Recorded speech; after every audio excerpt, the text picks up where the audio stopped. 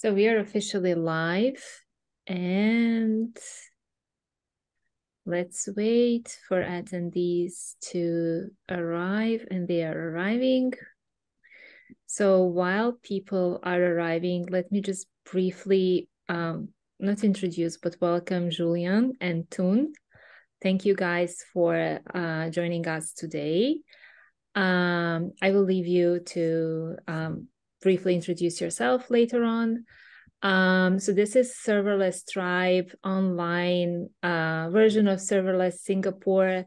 This is the second edition, and we are like super excited to present you two amazing speakers today. You can ask them questions by using Q&A button. That is below somewhere. I'm not sure where it is on your screen. But you can use that button to ask the questions. And we still haven't decided if we want to do it like after each of these talks. Julien will go first, Toon will go second, but feel free at any time to ask your questions. So I don't know how two of you feel. Shall we start and let people continue to join? Julien, do you want to start now? Yeah, I can start with my slides and my talk. I don't know how many people are there. So 8 people joined now. 8 people. Okay. Yeah, Welcome. 9 people. Yeah, 9 people now.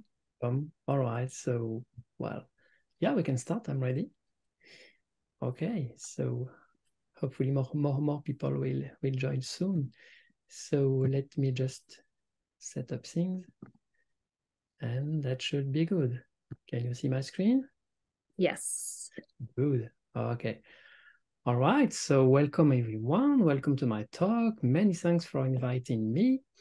So I'm Julien. I'm the developer advocate at StreamNative. And today I will show you a quick overview of Apache Pulsar. So on my screen, you can see a QR code and a link. So feel free to scan this QR code. That will be the best way to reach out to me and to get access to additional resources as well. For example, I don't know, benchmarks or more detailed talks or things like that. So a few words about me. I work at StreamNative. I'm a developer advocate in Europe. I've been a software engineer for more than 20 years now, mostly using Java and Spring. I built distributed, scalable, and event-driven systems for several industries, including retail, financial services. I live in Lille, in the north of France, and I'm one of the leaders and founders of several developer communities, such as the Java user group of Lille, for example. All right, so for those who don't know StreamNative, StreamNative was founded by the original creators of Apache Pulsar. So we provide a fully managed Pulsar service with enterprise features, and this service can be deployed on either our infrastructure or your infrastructure as well.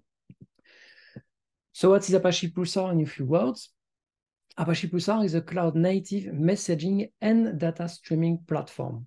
So cloud-native means that Pulsar is designed for running in containerized environments, and it's designed also to scale out, to scale horizontally.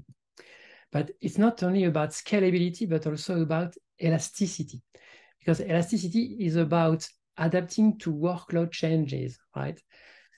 And Pulsar is both a messaging and a data streaming platform, as we'll see. So Pulsar is a messaging and streaming platform, but what is data streaming? Data streaming is the process of transmitting data continuously and in real time from a source to a destination. So the data is sent in small pieces and is processed or analyzed as received. So streaming works best when this data needs to be processed in the right order. That's important. And the data, these events, they be interlinked together, right? So this data may be persisted for a long time, but also be transformed or aggregated or replayed. So you may also need to read millions of records very quickly and perform also big catch-up reads, right? So this is why you need throughput. And those streaming platforms can handle a massive amount of data. So these platforms scale out horizontally, right? So typical use cases are data ingestion and real-time analytics. And the most common streaming platforms are are, for example, Kafka is the most common one, but I can also mention Amazon Kinesis, and of course, Pulsar is also a great streaming platform. Now let's talk about messaging that is very different. Sometimes we need to assign time-consuming tasks to a group of workers. So you have one producer service that needs tasks to be performed by a consumer service that is a worker. And those tasks can take some time to process, or the consumer service can be sometimes unavailable for a couple of minutes. So we don't want these events to impact the producer service. We need decoupling. So to do that, you can set up a work queue. This queue contains messages emitted from the producers, and each of these messages is a task to be performed by consumers. So you don't need to perform this task in a strict order this time. For example, if the task consists in, let's say, pushing notifications to phones, right, to Alice's phones and to Bob's phone, it doesn't matter if I notify Alice or Bob first, right? I won't break my system if something like that happens. So a message broker manages this message queue. The message broker accepts the producer's messages and delivers them to the consumer so they can perform the task, right? So these are some essential features for a message queue. Queues can grow faster than consumers can handle. So one expected feature is the ability to add new consumers to consume the queue faster, right? And to remove consumers when the workload decreases, right? Remember, elasticity.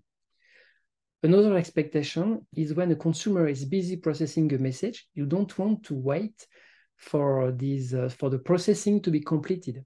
So the broker will deliver the next task to another consumer instance without waiting for the current task to be complete. When a consumer fails to handle a message because of an error or a timeout, you may need the message broker to redeliver the message later, to retry the task, right? And you also need to remove undeliverable messages to a dead letter queue, right? We need to remove them from the queue to move them to a dead letter queue. And because of that, messages may be consumed in a slightly different order than produced, right? But as I said, the order is not a strong requirement in the message queuing world. So RabbitMQ and Amazon SQS match these requirements because they implement this message queue semantic. And we cannot expect these requirements from a streaming platform because streaming platform does a different job. Streaming platforms are not designed for that. So data streaming and messaging require a different set of features. So data streaming requirements are to be able to process the data in order, to be able to ingest large amounts of data, to do data retention, and to be able to handle catch-up rates, right? So Kafka does that pretty well, and Pulsar as well, because these are data streaming platforms. The message queuing requirements are quite different because when you do message queuing, you need to add or remove consumers dynamically. That's important. You do not want to block the queue when a consumer is busy or fails to consume one message. You want to redeliver failed messages later, and you may also need to do scheduled or delayed message delivery as well. And what is great with Pulsar is that Pulsar has all of these features. Pulsar can process large data streams like Kafka, but Pulsar also provides message broker features just like RabbitMQ. So now you could say, why not do that with Kafka? Because Kafka is also about producing and consuming messages, right? So you may think using a streaming platform to implement a work queue is a good idea. But when I tried to do that, this is how I felt. That looked a bit like this, right? Trying to fit this box into a one hole it doesn't really designed for that. So let's try this together. Let's implement a simple message queue using a Kafka topic. So we'll start with something simple, a single consumer, and the topic will be configured with just one partition, right? So now let's say that I need to consume the queue faster because the queue is growing too quickly. Then I need to add a new worker, a new consumer to the Kafka consumer group. However, when you need to add a new active consumer to the same consumer group, then you need to add a new partition to the topic. For that, you need to perform an operation on the broker side, and you will also perform a rebalance of the data across the partition. This rebalance operation can be heavy and can lead to performance loss or even downtime. So this is why new partitions need to be anticipated and planned carefully when you do Kafka. But Pulsar doesn't have this issue. Now let's take another example. Here, one message always fails when consumed. So because of an invalid format, for example, or the consumer is busy processing the messages for a long time, right? Then the remaining messages in the queue are not consumed. The queue is blocked. It's normal because there is only one consumer and one worker, right? So let's try and take a look at the questions as in the meantime. Let's discuss benefits going to type responsibility on the queue. Why not? Oh, I think we will see that I think I will answer that in the next my next slide. Okay.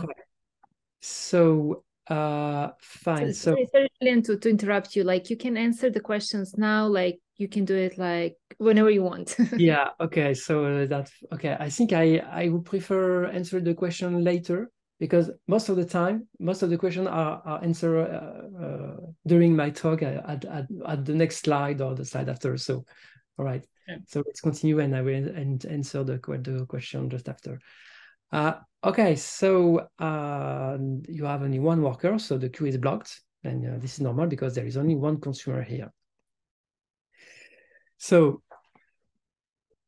to solve this problem, you need to add a new consumer. So you will need to add a new partition as well on the broker side. So you run into the same issues as before, right? To unblock this situation, you need to create a new partition. So now I have my two partitions and my two active consumers. That's great. So is the problem solved? Well, we are about to find out. So let's say that one message blocks the queue again. Okay. Then tasks from the partition 1 will be processed, which is better, of course, but partition 0 is still blocked. So you have to wait for consumer 0 to finish before processing the remaining tasks in partition 0. So the problem is not really solved here, right? So I intended to illustrate that using a data streaming platform for message queuing is not ideal. These platforms are not designed for that. This is not the same use case. This is not the same semantics. Messaging is what message brokers such as RabbitMQ, for example, are designed for, right? So why choose between messaging and streaming? Because with Pulsar, good news is that this is not a dilemma. With Pulsar, you can do both using the same platform and the same technology. So you have only one SDK to learn when you're a developer, and you have only one broker to manage in production, to do both. So how is it possible for the same broker to manage both messaging and streaming? There are important concepts to understand here. So let's start with the concepts you can find in most messaging and streaming platforms. The producer sends data, right, and doesn't know about the consumer or their status. And the consumer receives data from the producer and never directly interacts with the producer, right? Because all interactions go through the broker. They go through Pulsar, and Pulsar handles all communication. And the data is sent and stored on topics. So you can find this concept in most broker technologies like Kafka or RabbitMQ and Pulsar. However, Pulsar brings an additional concept. This concept is the subscription.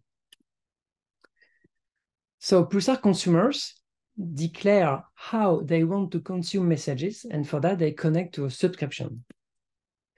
The subscription specifies how consumers using the subscription will receive the topic's messages. And the subscription tracks which messages are consumed in the subscription. And one topic can have several subscriptions at the same time. That's very important. So we achieve this unified messaging and streaming use case through subscriptions. So a subscription type is a function of the consumer. The producer doesn't need to worry about if the use case is streaming or messaging. So these messages in the topic can be consumed in different ways. When you need to process the messages in the right order, you can use the exclusive mode. In this mode, you have only one consumer at the same time because Pulsar enforces it. So you will get an error if you try to add another consumer to the same subscription. So you will get the message in the right order because you only have one consumer. That's fine, but what if the consumer is down? If you can't afford to wait for this consumer to become available again, then you can use the failover mode. In that mode, when your consumer is down, then Pulsar will fall back to another one, and Pulsar will deliver the messages to this consumer. You already have the share mode. So with the share mode, messages will be delivered to multiple consumers. The subscription will deliver the messages to consumers in a round-robin fashion. So if you need to consume messages faster, you just have to add new consumers, and that's it. It's also easy to remove consumers to save resources as well. However, it's important to note that in this mode, messages may be processed in a slightly different order than they were produced, right? This is why the share mode is about messaging. The share mode works best when your consumers are workers that share the same task queue, and each message is an independent task to be performed, right? So when we are talking about these different subscription modes, we talk about how some of them are most useful in messaging domains versus streaming domains. Okay, so now what if you need to scale your consumer to consume the messages as fast as possible, like the shared mode, but you still need to process the messages in the right order, so you need both. Then you will use the key shared mode. This mode is the same as the share mode, but with an important difference. If the messages are produced with a key, then the messages that share the same key will be delivered to the same consumer. So you can process all the messages with the same key in the right order. You can use this suppression mode for both messaging and streaming then. And key share mode is great for scaling out consumers like the share mode, but because you have an ordering guarantee, then you can scale your streaming processing on the consumer side without creating new partitions, right? That's completely dynamic and that's pretty cool. So we just saw that Pulsar can handle both messaging and streaming use cases. This is one of the key features of Pulsar. Now I'd like to talk about Pulsar scalability and elasticity, because scalability and elasticity are different things. Elasticity means you can grow or shrink resources quickly to adapt to workload changes. So you can save infrastructure costs by avoiding over-provisioning, right? Some data streaming platforms like Kafka and Pulsar can scale very well, but Pulsar is both scalable and elastic as well. The scalability requirements are determined by the bottleneck you have to address, right? So if your bottleneck is the number of messages remaining to be consumed in a topic, then you need to scale on the consumer side. But when the bottleneck is the number of topics or the number of connections with clients, then you need to add more processing power to the Pulsar cluster because you need to scale the cluster itself. And when the bottleneck is the storage capacity, then you need to add more storage capacity to the cluster, right? So let's delve into the first bottleneck, which is likely to be the most common one you will encounter.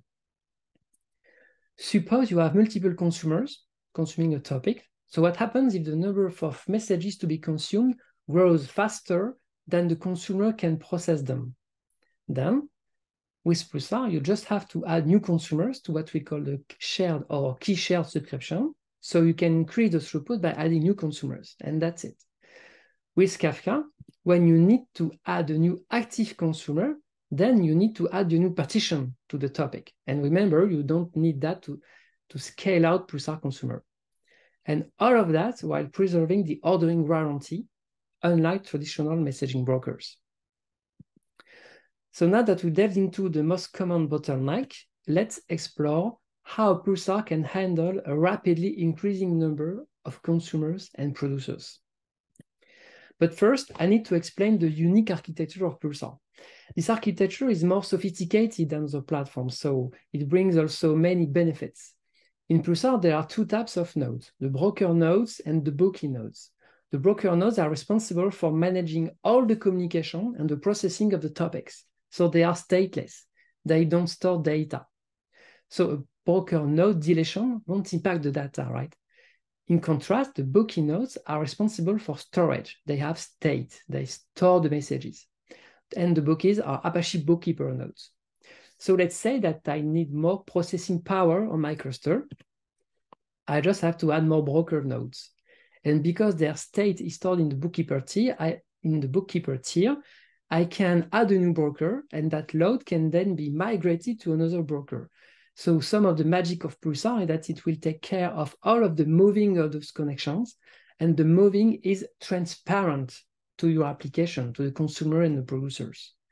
If you compare this with Kafka, then adding a new broker, I would have to manage the movement of all the data to another broker for it to rebalance across nodes to rebalance it, right? And there is no heavy partition here. There is no heavy partition rebalance here and no data movement involved when you add a new broker node in Pulsar. And when we need to store more data this time, then we just add more bookies. As soon as you add a new bookie, it's going to be eligible for getting new messages right away. It immediately becomes functional, and there is no data rebalance. So Pulsar does not have this issue when you need scalability on your data. So here is a quick recap of the 3 levels of elasticity and the benefits compared to other streaming platforms. When you do data streaming or messaging, your most common bottleneck is the consumer. And the advantage of Pulsar is that scaling consumers doesn't require complex operations like adding partitions on the broker side. If your bottleneck is the processing power, you just have to add new broker nodes without the need for data movement across nodes. And finally, if storage capacity is the limiting factor, then adding new bookies nodes resolves the issue. And unlike other platforms, these nodes immediately receive new messages. And of course, you can also easily downscale to save on infrastructure cost.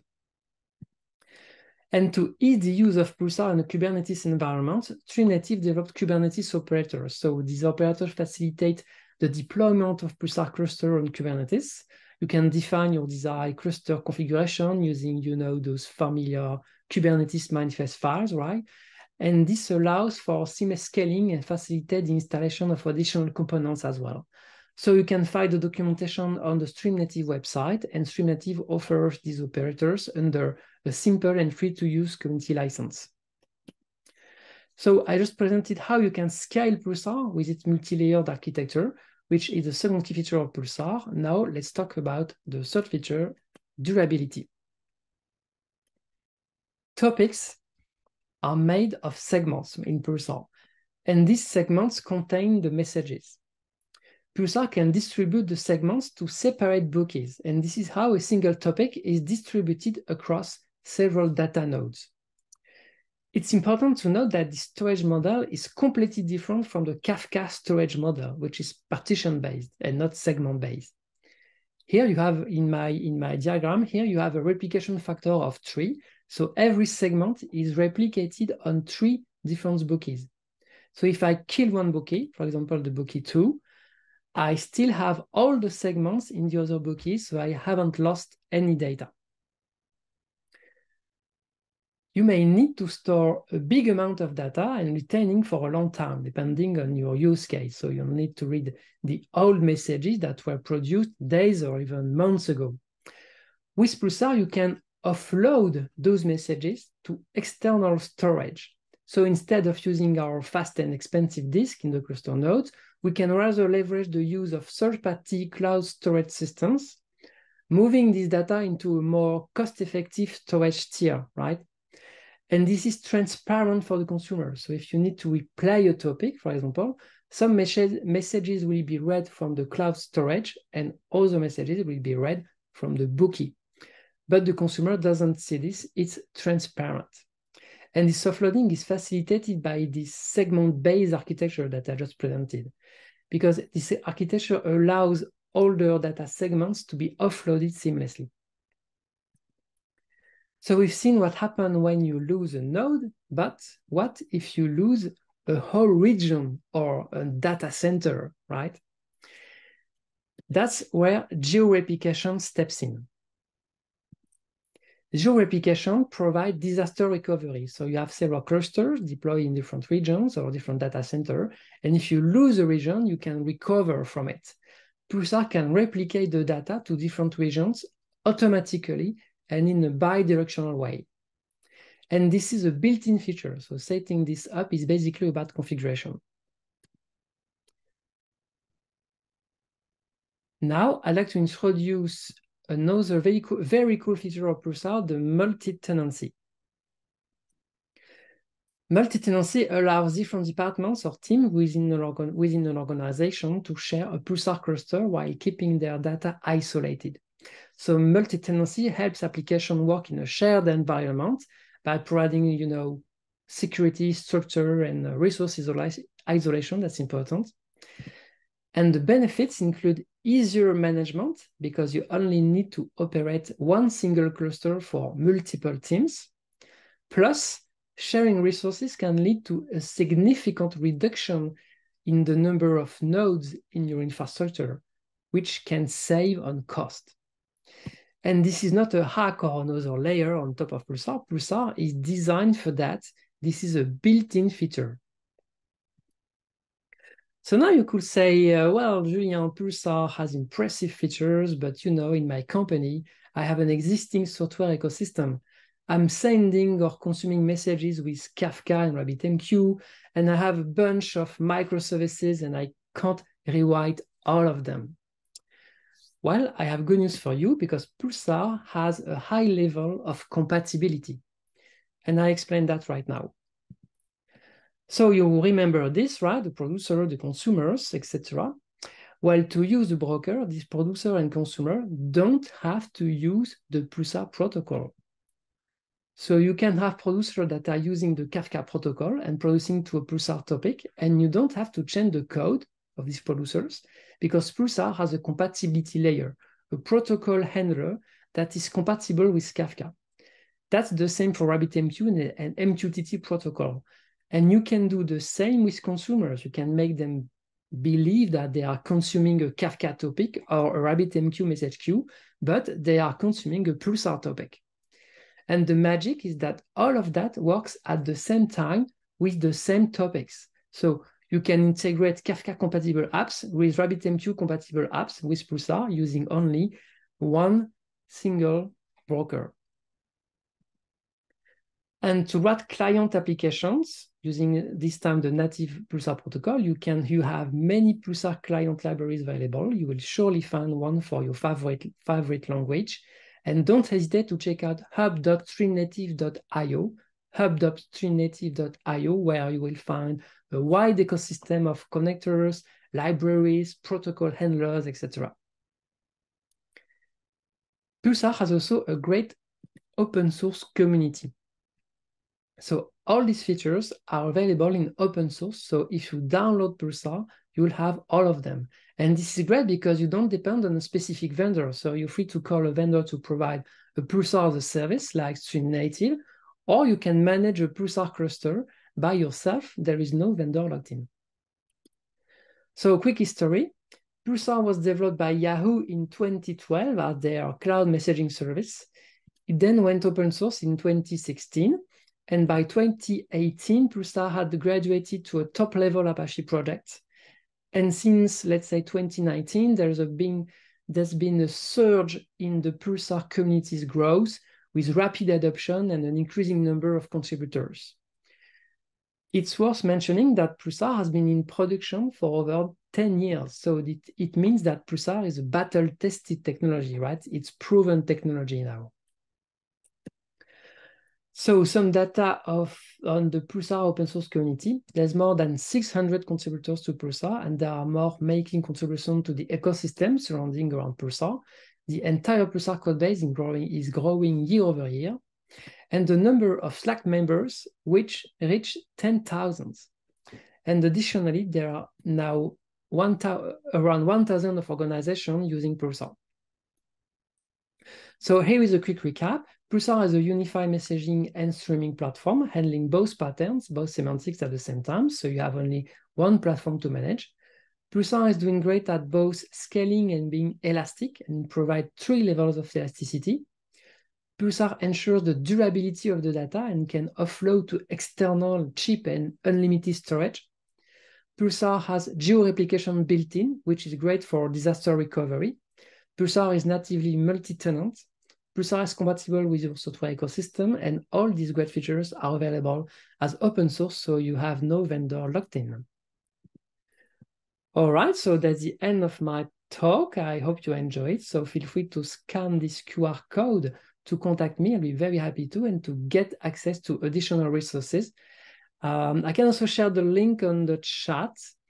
And yes, I will do that in a few seconds. So, well, feel free to try out Pulsar by downloading it or by signing up for StreamNative Private Cloud. That's our managed offer. And I guess that can people ask questions right now? Yes, or and you have like a lot of questions already, like yeah, I can see that. Yeah, okay. Some now are I can see them. Yeah, some are recaps, more like some are questions. So shall we first open the ones in Q&A tab? Okay, now I have 6 questions. So can you see benefits of combining two types of systems in ActiveMQ in Pulsar when keep them separate when the input and input source when ActiveMQ is just one type of input source or open sync? So that's the question asked by Devanshu. Different between segment and percent base. Okay. The first question is will be quite long to answer. So Devanshu, don't hesitate to reach out to me. I'll be happy to discuss with you about that because I'm afraid that can take much time to answer. Same difference between segment and person-based storage scheme. I think that I'd answered that question through my slides. If it wasn't clear, don't hesitate to reach out to me directly using this QR code of this link, and I'll be very happy to delve into this with you. How is this compared to a Solace offer? I don't know Solace enough to answer that question, so I'm gonna skip it, sorry.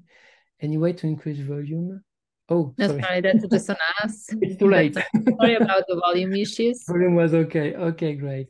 Hi, I'm Farad. Hello, Farad. Nice to meet you. I want to know about Pulsar because I have the experience of working with Kafka, but I'm used with Pulsar nonetheless. Make curious about it. What are the key distinctions between Pulsar and Kafka in terms of architecture that give Pulsar's unique capabilities compared to Kafka? I think that question may be asked before my slide about the architecture, because I presented this architecture. So if it's not enough, or if you need more information, Farad, don't hesitate to reach out to me. We could also go more into details about this architecture. And same for knowing more regarding the ecosystem and community support on Pulsar as compared to Kafka. I think that I already answered that question, but don't hesitate to reach out to me. Can we talk about limitation of Pulsar as well? What will be the limitation of Pulsar? That's a very good question. I didn't observe any limitation of Pulsar. I will say that I can refine this question like that. This question could also be, why shouldn't I? What will be the reason not to use Pulsar? I would say that Pulsar comes with a very sophisticated architecture, right? So you need this architecture when you need to provide, for example, one single cluster for different departments in your company, right? But if you have a very small team with very basic needs, then Pulsar may be overkill for you. So it depends on your use case and your context. That will be maybe a limitation, sort of. Okay, can you talk about comparison between Pulsar ecosystem and Snowflake? Okay, that will be a long, very long answer. Okay, I'm sorry, I'm gonna skip it and leave some room to tune. Can Pulsar what's and link to Iceberg, Delta, and Hundi? Yes, we have several connectors that are able to read and write to Iceberg, Delta, and Hundi. Don't hesitate to check out hub.streamnative.io. And I think I'm not aware of 100% of all the connectors because it's such a huge ecosystem, but I'm pretty confident that we have an iceberg and a delta connector. All right, Kafka guaranteed message order. Does Pulsar also offer that? Yes, Pulsar guaranteed message order, as I said. If you use the exclusive or failover subscription modes, or if you use the key share subscription mode when your producer is able to send messages using a key, then you will have an ordering message guarantee, an ordering guarantee. Is there any application of a Pulsar, like say Confluent of a Kafka? Oh, you mean the managed service provider, right? Like Confluent of a Kafka. Well, we can say that StreamNative is to Pulsar what Confluent is to Kafka, basically, because we provide managed services. So we provide the managed Pulsar that can run on our infrastructure, so as a software as a service, and we can also help you run your Pulsar and manage your Pulsar on your own infrastructure, so on-prem or your own cloud as well. Are there hardware optimization tips to further enhance Pulsar performance? Yes, but that's also a very complex question, because all depends on your context. So don't hesitate to reach out to me to provide more about your context, and I can help you. All right. Can you just take a look at the chat? Like there is one or two that are not the same as in Q&A. You can just take a look at the chat on the right. Yes, I have. So I'm just reading that. Sorry, there are so many questions. Yeah. Sorry, Toon. And thank you so much for all your questions, by the way. That's very interesting. What is bigger compared to Kafkaesque? I don't know Kafkaesque very well, so I won't run into a comparison. Oh yes, if I recall correctly, Kafkaesque is a kind of a queuing implementation on top of Kafka, right? If that's Kafkaesque, then I would say that Pulsar is natively designed from the beginning to behave like a message queue. So that's not something on top of Kafka, right? With all the limitation that it can have. Pulsar is natively designed to do message queuing, right? That's not something on top or an additional component compared to Kafka plus Kafkaesque. If the Kafka space segment in different in the Kafka segment, are there all segments is different in Kafka and Pulsar? I'm sorry, I'm not sure to understand the question. Don't hesitate to reach out to me through the QR code and I can answer. Can you please talk about limitation of Pulsar as well? I answered this one. And yeah, I already answered those ones. All right. So, well, thank you so much, everyone. Now I will let. We just need to give some space to Toon. Thank you, Toon. Yeah, okay. Thank you for being patient. No worries. Yeah, really love this presentation, Julien. The thing I like about Julien going first is he's already explained streaming, so I can remove those slides, because normally, like when you see a few of these talks like back to back, you see like the same material. So I'm glad I can remove some of those and don't have to elaborate on them. So that's great. So thank you for that.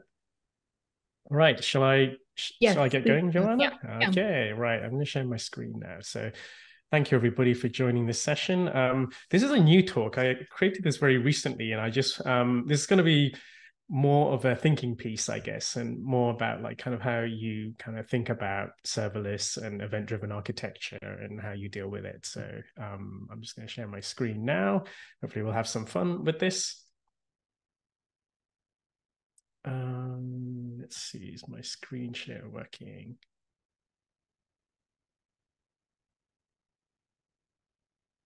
Okay, is it working? It is working. Let me try again. Okay. Yeah, I'm on two screens here, but like it's kind of doing something very strange. Let me try and fix this. Sorry, one sec.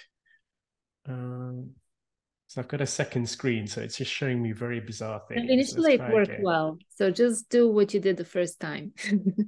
Yeah, let's do that. Okay. Right, let me just set this up. What I did the first time. And it should be here. Okay, sharing again. Okay, Okay, now I think it's working. Okay, sorry about that. Bit of technical difficulty. So thanks everyone for joining. This one's called Faster Event-Driven Architecture with Apache Kafka, Python, and Quix. So my name's Shwe. I'm the VP of Data. I work at Quix. And in my past life, I was a head of data and a data engineer. So I helped companies dream up and implement their data strategy with streaming technologies at the forefront. So I was able to build wonderful applications that use a lot of AI and also streaming and analytics platforms. So you address the business intelligence in the company. My passion is, no surprise, around event-driven real-time streaming technologies. And I'm a big fan of all things audio and music because I play guitar. So I love that intersection of software and music and audio. So if that's you, please connect with me. You'll find me on LinkedIn. I'd love to build things with you. Also a film fan. So I really love movies. I go to cinema a lot. You're going to see some movie references in here. Hopefully some of them from not too long ago that you'll recognize them. And my belief is that we should have a new normal where data is processed as soon as it's generated. Oftentimes we introduce a delay before we read the data and process it. And I think we should live in a world where as soon as that data is generated or created, that we process it and do something with it so it has the most value. I believe in less is more and that you should get started sooner. So I think you should always start simple. So the theme of serverless really resonates with me. I think rather than trying to build a team and build infrastructure yourself, to start off with serverless components is a great way to get started. And you can do that soon. You can do that today. So a bit about Quix. It comes from an F1 racing background. So again, the faster theme. Those are the four co-founders. They come from an F1 background. They work for McLaren Racing. So they're used to a very low latency, highly critical environment with lots of data flying around.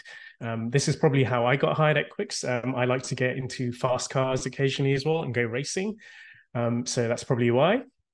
But what does fast mean in this context of serverless? We don't really talk about Kafka in streaming being slow. We know that's fast, but what does fast mean in event-driven architecture land? So I'm going to pull up the first movie reference here, which is from The Fast and the Furious.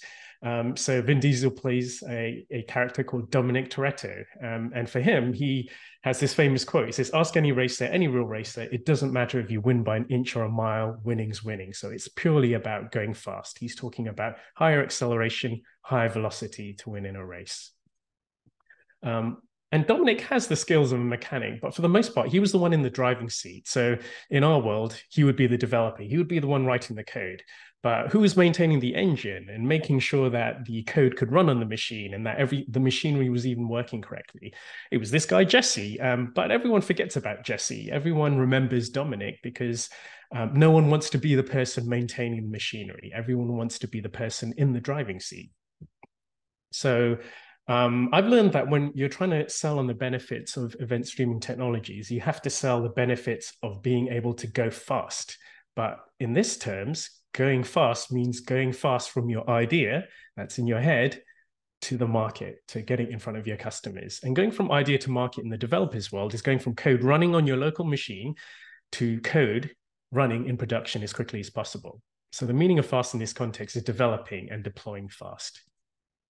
I'm going to go into a little history of serverless because in the beginning, there was cloud. And before that was a company called Amazon. And what they did was back in 2002, they launched AWS. So this is roughly when cloud emerged, and you have to have cloud before you can have serverless. So Amazon launched AWS in 2002. Sorry, I wasn't able to find screenshots of Amazon back in 2002, but what I could find was there was some, 2002 was an interesting time for movies. So the first Spider-Man film was released, and so was the film Minority Report, which made a lot of UI designers really excited and influenced them for like generations. And so now these were what was released in 2002. People are also excited about the Star Wars movies, but less excited about the second part of the second prequel, which is Attack of the Clones. But we get to make memes with Anakin and Padme now, so all is forgiven. Here's a slide that, so Jeff Barr, who is currently the VP and Chief Evangelist at AWS, he created this slide, which he used in presentations back in 2002. And this is prior to him starting his role as a web services evangelist for Amazon. And it looks really simple. It's basically how a web service works. A client goes through the internet to the server and the results are returned to the client. It looks really simple, but this is how consulting businesses made money back in the early 2000s. So early web services were the AI and the LLMs of today, you could say. So Amazon started AWS because they were an absolute powerhouse. So they set out to create a large e-commerce store, and they realized that they needed to improve their efficiency to serve all their customers. And their unfair advantage was that they had created this infrastructure themselves, and they were able to manage it and scale it out reliably and efficiently.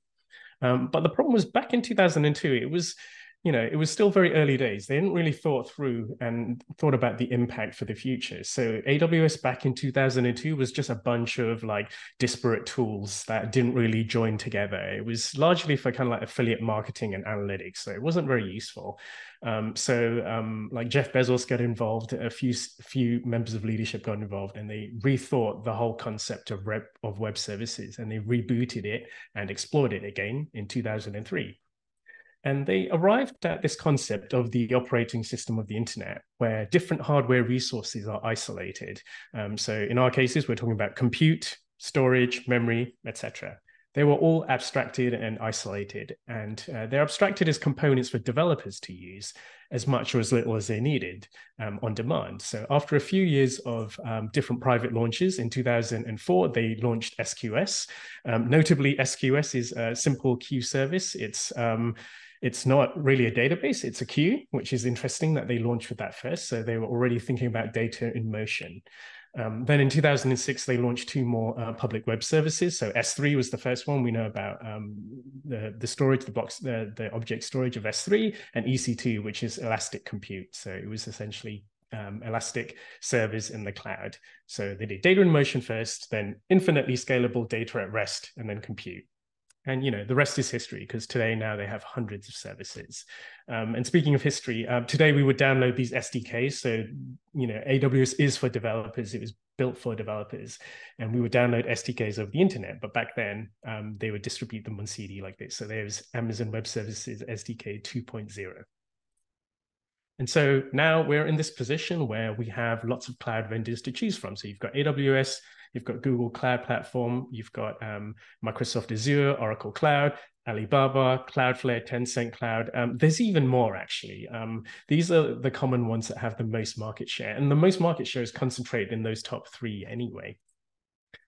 But what they provide you, they're all still just servers. You still have to look after them. So before managed services such as Amazon RDS for PostgreSQL came along, you had to spin up on Amazon an EC2 server. Then you had to SSH into that server and then install and configure Postgres yourself and then do all the networking to make it become available. So what you had was servers absolutely everywhere. And cloud services did mean provisioning of components. So you needed a better abstraction. And servers do mean work for developers. Like, you have to do work. And what we learned over time was that what it boiled down to is developers wanted to connect their data to code that they could run without any of the headaches of learning how to provision servers. Didn't want to have to, SSH into a box to install software for dependencies, think about observability, configuring, monitoring them. So developers wanted to live in that future where you could just write code and have it run. So the concept of serverless was born. And, we've got cloud functions like FAS, which is functions as a service. All these concepts were born, and it just all began with a simple thing, which was serverless compute. So each of those cloud vendors have a serverless compute product, and it is really the backbone of serverless event-driven architecture. So AWS went first with Lambda, that was back in 2014, and then Azure Cloud Functions and Google Cloud Functions followed in 2016, followed by a raft of others. So Vercel functions exist, Cloudflare have something called Cloudflare Workers, Netlify have functions as well. So we have serverless compute. You can write logic in any number of supported programming languages, and you have a way to deploy them to a serverless environment. So let's talk briefly on the benefits of serverless.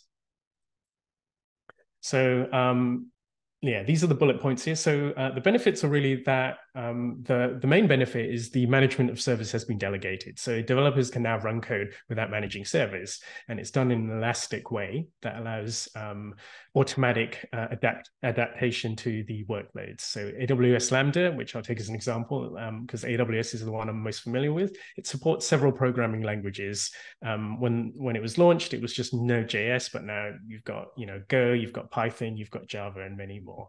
And the thing is, Lambdas can be triggered by AWS services or other external applications. So you've got that elastic scalability. You also have PAYG pricing, which is pay-as-you-go pricing. So they optimize for the cost in serverless by allocating the necessary resources to handle the traffic. And you only have to pay for the time of code execution, which is great. So when the code isn't being executed, you don't pay. So some vendors such as AWS, there was a time when they charged to the nearest 100 milliseconds, but today they have single millisecond metering, so you can keep the cost down really low. It's low latency because serverless works on demand. They're great for building event-driven applications. So responding to events, it's a much faster experience because you can process data in real time, close to when it's created, and you reduce the latency further because you're able to deploy in different geographical locations. So depending on, I think we have some of our attendees here in Asia, you would use some of the regions over that way in Asia Pacific, and that would make your local applications faster. So you've got also faster deployments and updates because you don't have to manage and look after servers. You don't need to configure them. You can just deploy your code. Your code is the package. It's the thing that you ship and will deploy. And that's all you need to do to release the application. And lastly, the rich ecosystem support. So a lot of these cloud vendors have a lot of other services that plug together in a very nice way. And this rich ecosystem allows you to build different types of applications depending on your business. And at Quix, we often talk about the art of the possible. So I usually like to include a slide that shows the art of the possible here. So with serverless, the example here is this is a Coca-Cola freestyle machine. What it does is it's kind of magical, really. It magically dispenses your drink of choice through this clever technology where it mixes different flavors using like kind of cartridges. Because in the old days you would use like syrup and kind of CO2 gas, but this is like a new way of doing it. It's like kind of better control over quantities and like ratios of gas, etc. So what AWS did was AWS and Coca-Cola partnered up, and they worked together to utilize serverless technologies to build a touch-free experience for the Coca-Cola retail partners. So what they did was they created an infrastructure and an app that allowed you to scan a QR code to get a menu of the drinks available on that machine on your mobile device. Then you tap the drink that you'd like to dispense, and then there's a button that you press and hold, and then it would pour your drink for you.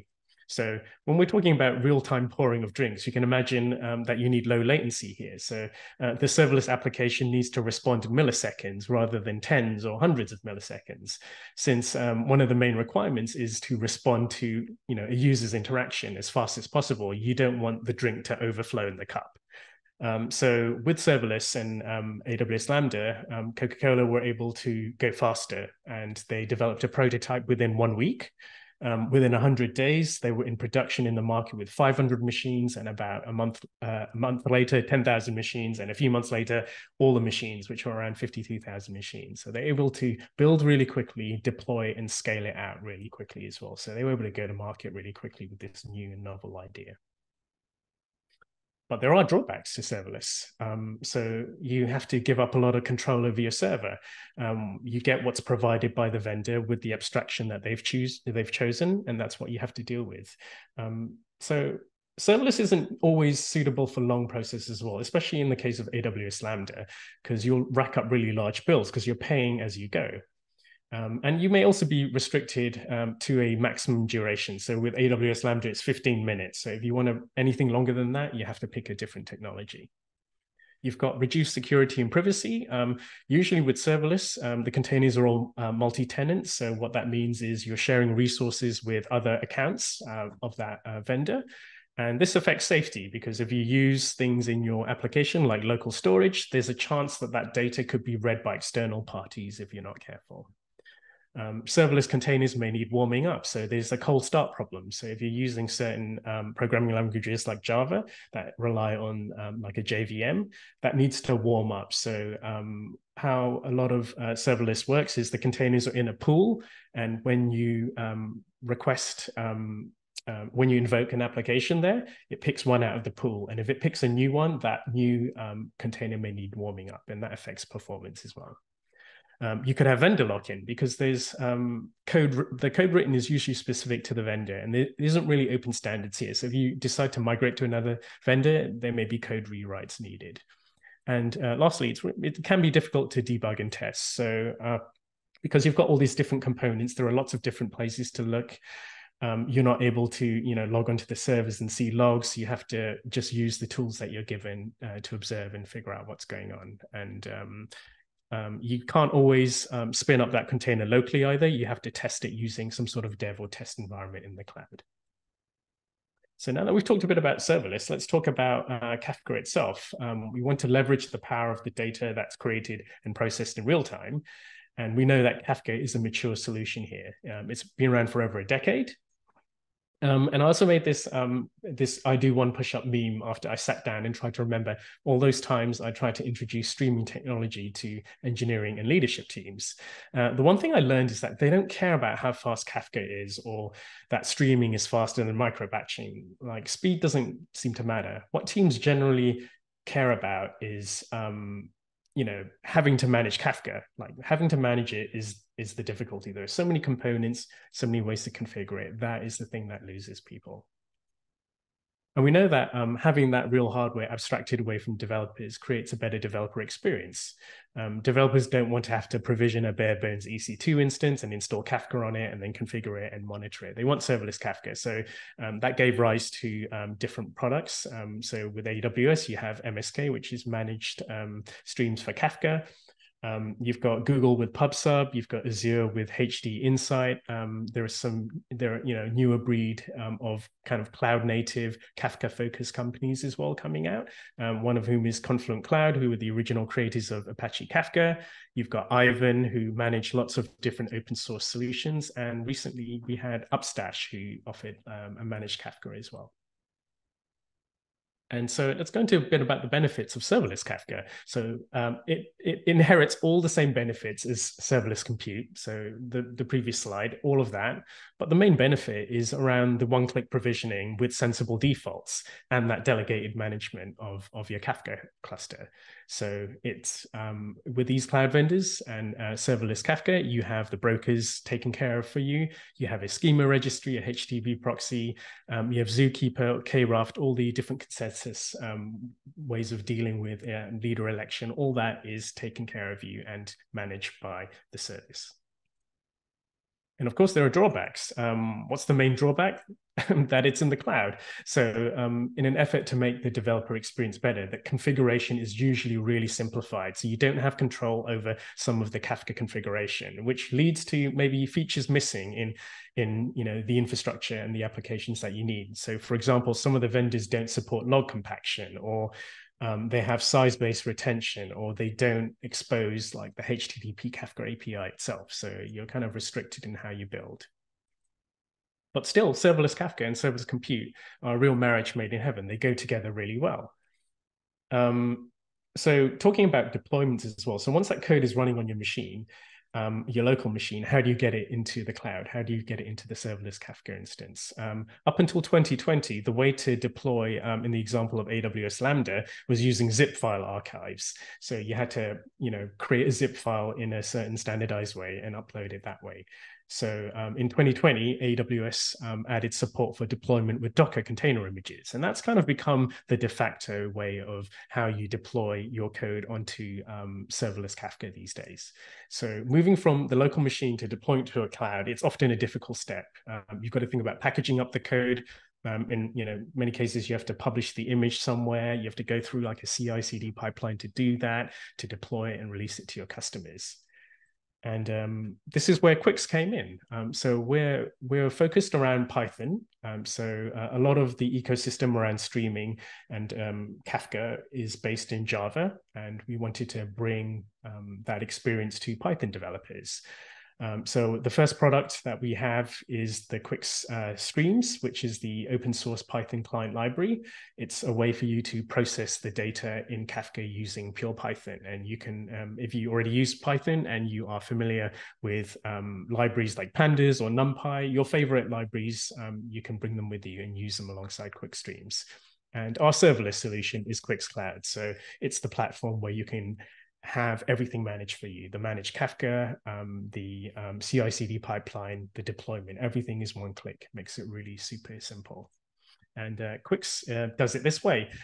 We kind of have an open way of building on top of Quix. So we've made Kafka available to you. So if you are running your own managed Kafka, whether it's MSK or Confluent Cloud, you can bring your own Kafka.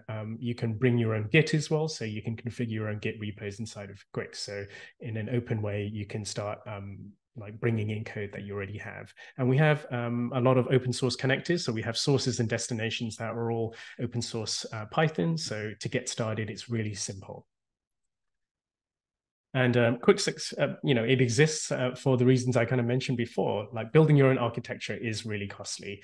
To build infrastructure from scratch, oftentimes when I when I was consulting and I arrived at a company and they wanted to find value from data, they had to build infrastructure. And to do that, oftentimes they had to invest in building a team.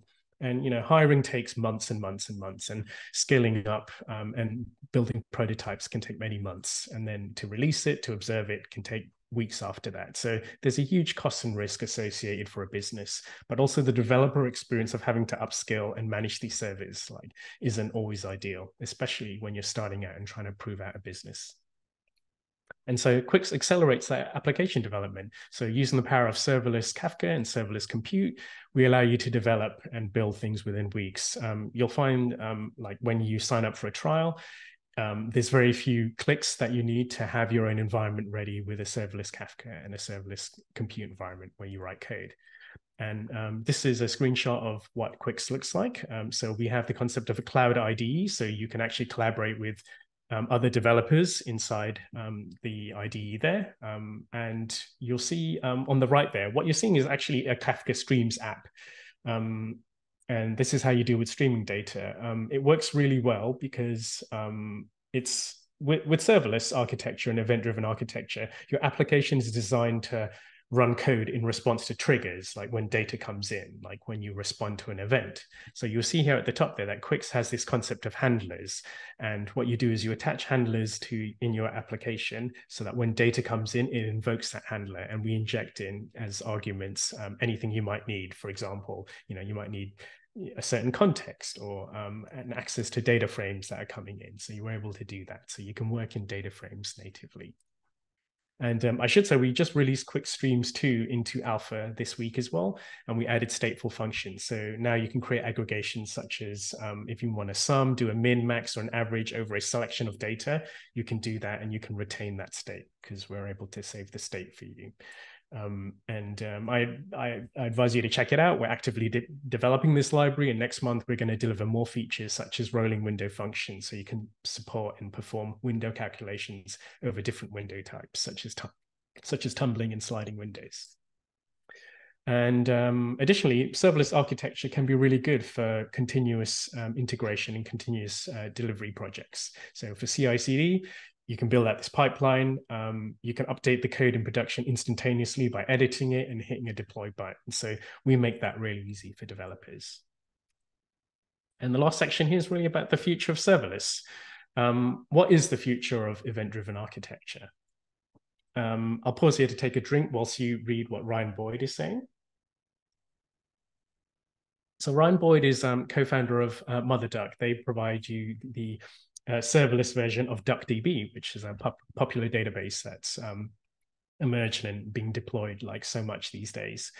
So Ryan believed that, well, he worked on BigQuery and he saw that this whole big data revolution was coming. So to support all the big data that companies are going to generate, the petabytes of data, what we need to do is ramp up our capability around compute to make our machines more powerful. So you can see that the max memory capacity has increased 400 times in the last 10 years. So we've got a lot of memory, we've got a lot of power. And if you if you use if you're coding on laptops like from Apple and from Microsoft, all these companies, they've done the same thing. They've amped up their RAM and their memory needs, so you can always get really powerful machines. So what we have powerful machines right in front of us locally, and we need to start leveraging that more, and that will allow us to iterate faster and to develop applications faster, because to debug on your machine, that's just much easier. You just get to develop applications much faster by using your own machine. And the future of serverless is really building the tooling and that capability to get that code, that same code, packaged transparently and available in the cloud, like in a transparent manner really quickly. That's the real future. There's an article that comes on Mother called Big Data is Dead. I advise you go and read that one. That one's got a really good thought piece in there too. So the take home there is fast iterations, developing locally and getting it deployed really simply. So, designing around that is how companies will win the future of serverless. So to make all of that easier to remember, so this is a meme from the show South Park. It's from an episode called Gnomes, where there are these gnomes that steal underpants, and they claim to be business experts. So they're actually terrible at business, but they gave the world, or rather the meme world, the 3-phase business plan template to profit. So you've probably seen different versions of this. So I'm going to take that and apply what I think is the future of serverless, which is phase 1, you develop locally, phase 2, you deploy quickly, and phase 3, you profit. So thanks so much for your attention. I'm going to dip in and answer some of your questions, but I'll leave this slide up. So you can get Quix.io. We have $300 of free credits and a 30-day free trial for you to really get to try it out. And we've got loads of code samples and tutorials to get you started. And those are the links there. So yeah, please join our Slack community as well. That's the best way to get hold of me and the team. So if you have any questions around streaming, serverless Kafka, writing applications in Python for real time, just drop into our Slack and ask away, and we'll be happy to help you. So thanks, everyone. Thanks, Toon. I don't know if you still have that hard stop 8 minutes ago. Oh, no, that's cool. Yeah, I shuffled some things around, so it should be good.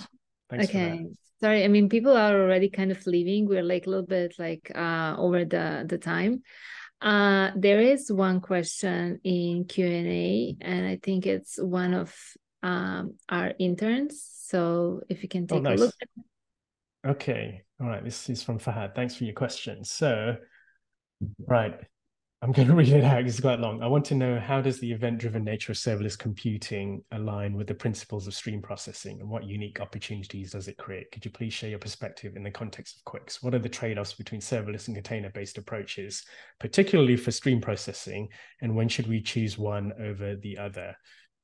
Okay, I think, Fahad, you should join the community for sure. Like, join a Slack group. We can chat some more. But in short, yeah, like it was kind of like what I said right at the end there around you're developing code. You want to be able to take that code and have it run really easily. And oftentimes with a lot of these cloud vendors like AWS, you have all these other steps to get there. Like I mentioned, the de facto way is to containerize your code. So you've got to create a Docker file. You need to essentially create a nice, neat package that you can then, publish to a registry somewhere. And then you instruct the cloud provider to, download that image and deploy it. So there's all these steps. In Quix, we try to make that bit really seamless. You're essentially writing code in an editor, or you're pulling in your code through a GitHub repository based on kind of like guidelines we've set. But we're hoping that for us, the future is that people will start adopting kind of the structure that we choose, our approach. And so very soon, hopefully, people will start thinking about, we need to create a standard where we can connect GitHub repos that are formatted a certain way into a system that will know exactly what to do with it, such as containerizing it and deploying it. So I think that's kind of like the future, and that's kind of like the ethos of Quix. And also we strive to become more open. So you'll see that we are, in one of my slides, we are built on Kubernetes, we're built on Git, and we're built on Kafka. We want to enable our customers to bring their own if they are managing it. So oftentimes you have, we've got different types of customers. Some of the customers have platform teams already. And so what they want to do is they want to manage their own Kafka cluster. They want to manage their own version of the Quix platform, and we enable them to do that. So you can pick and choose as you want. So I think that flexibility is also part of the power of serverless, really. So those are kind of like our missions, and that's how it aligns with our future. Okay, Fad, thank you for that. You got another, sorry? You have one more technical, or you want to talk about your guitar? Right, I don't have my guitar here. Yeah, all right, I'll answer the question. About your maybe you guitar. have your back on. Yeah, okay. Now I'm in the Q&A still. So Fahad is asking, so in the context of data science and machine learning, unique features compared to other Java. Okay, so the question was really around, in the context of data science, what does this mean? So in the Quix ecosystem, everything's in Python. So that makes it easier for data scientists to deal with it, because that's the predominant language in data science. We have turnkey integration with Hugging Face. So Hugging Face has become really the place.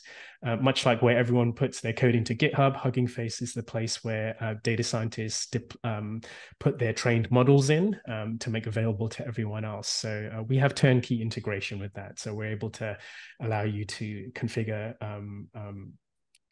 using our Hugging Face connector, which model you'd like to deploy, and we're able to do that all transparently for you. So you can start building really good machine learning inference pipelines out of the gate within minutes if you have kind of like a model in mind. So hopefully that answered your question.